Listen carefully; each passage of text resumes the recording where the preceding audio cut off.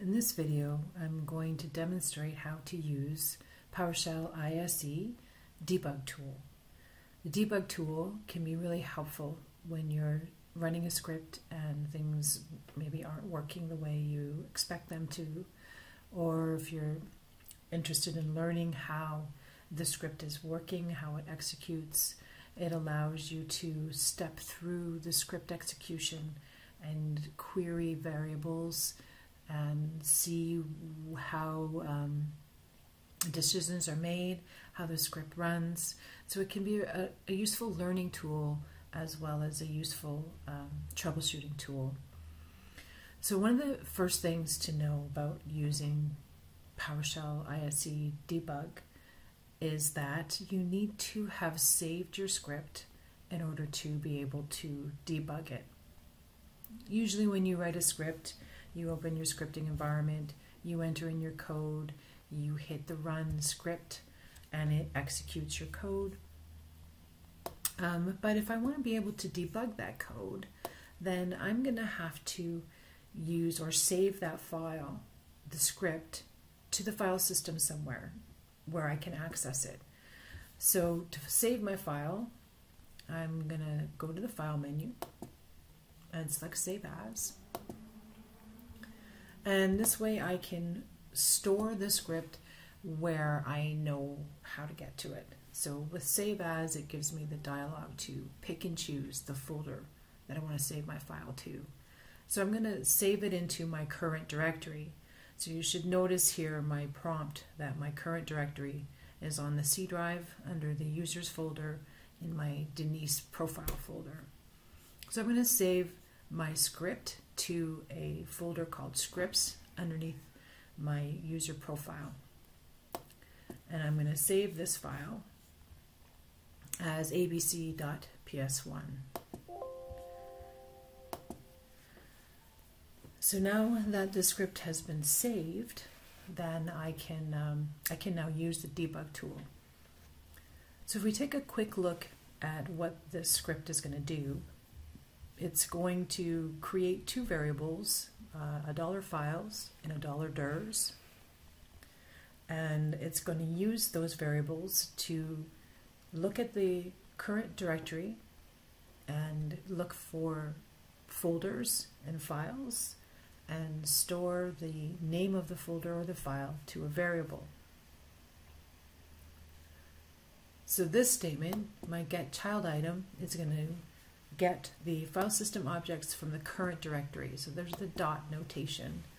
And then the for each structure is going to go through each file system object and check to see if the PS is container property is equal to true. And if it is a folder, then the PS is container property will be true. If it's not true, then the file system object would be a file. So if it's true, it's going to store the name of the file system object into the DIRs array. If it's not a folder, it's going to store the name of the file system object in the files array. And then once the for each loop is finished, it's going to display some static text, files in the current folder, and then it will display the contents of the files array, followed by a blank line, some more static text, and then the contents of the DIRs variable. So now that I have saved my file and I want to start debugging the script, my first step is to place my cursor on a line or on a statement on my script where I want to insert my debug breakpoint. So placing my cursor on my first variable assignment and then going to the debug menu, I can select the toggle breakpoint option, and then this creates my first breakpoint in my script. I can add more than one breakpoint if I need to. For this example, we'll just use the one. So now I have a visible indicator that there is a breakpoint. So when I run this script now, when my script hits this statement, it's going to enter into debug mode, and then I'll be able to interact with the script as it runs. So if we go ahead and hit the start run script, this script is going to hit my breakpoint, and then down here I'm going to have in my command shell environment, I'll have my visual indicator that we're in debug mode. So while I have this debug mode running, I can interact with the command shell, and that allows me to display the contents of variables. It allows me to run or execute any PowerShell commandlets. So I could do a get child item dot, and then that will display the contents of my current folder. So I can execute PowerShell commandlets. I can also look at the variables as they're being created. So this very first breakpoint is going to create a variable called files. It's going to be an empty variable that will be set equal to null. So if I want to step into my script, if we take a look at the debug menu here, the function key, or the key to step into the next statement in the script, is F11. It's usually easier to debug this code using the keyboard, so I just have to hit one key to go into the next step.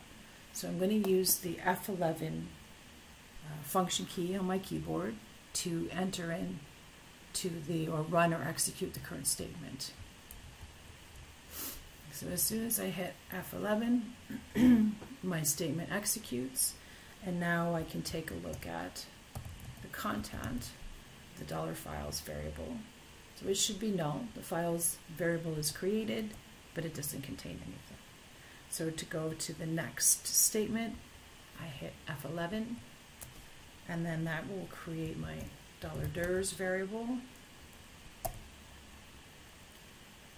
And then the next statement, the highlighted statement, the next statement to run will be the one that generates the file system objects. So F11, and then $content variables should contain my directory, my current directory files. So if we display $content, the output should look the same as the previous getContent commandlet. So they have the same values. So now $content was created. It contains file system objects from the current directory. So the next step is going to enter into the for each loop. And so it's going to go through each object in the collection and query the PS's container property to determine if it's a file or a folder.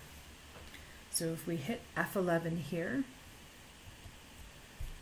we move into our instance variable. So $_ is going to be the instance variable, and it will contain the current object instance as it goes through the loop. So if we hit F11 here, $_ will get created. So if at any time during the loop I want to see what value is in $_ I can just type $_ and then I can display what's currently in that instance variable. So right now it contains the first value in my directory listing, and you can see from the output that this is a directory. It has a D attribute. So in this if statement, if we hit F11, the if statement should evaluate to true, and then it should store the name property of the current instance to the $DIRS array. So F11, and now if we take a look at the contents of $DIRS, there's the name of that first file system object. When we hit F11 again, we get a new value in $_. So if we take a look at what's in $_, there's the next object in $_. So now when we go to the if statement It will look and compare to see if that current instance is a directory. So F11, it's a directory.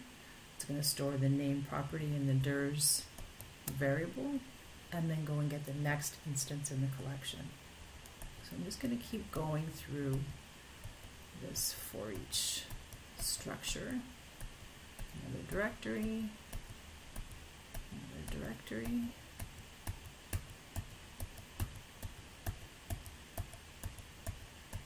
Eventually we should find a file.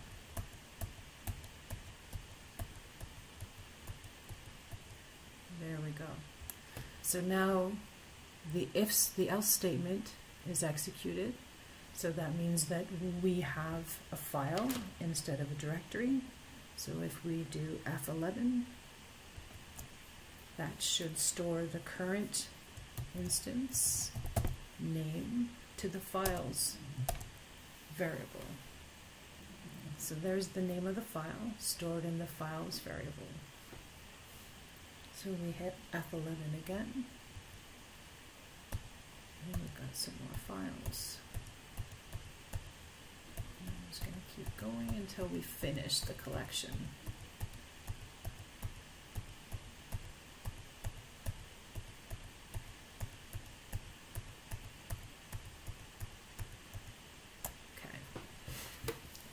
So there's the static text that was just displayed, files in the current folder, and then the next statement will display the contents of the $files variable.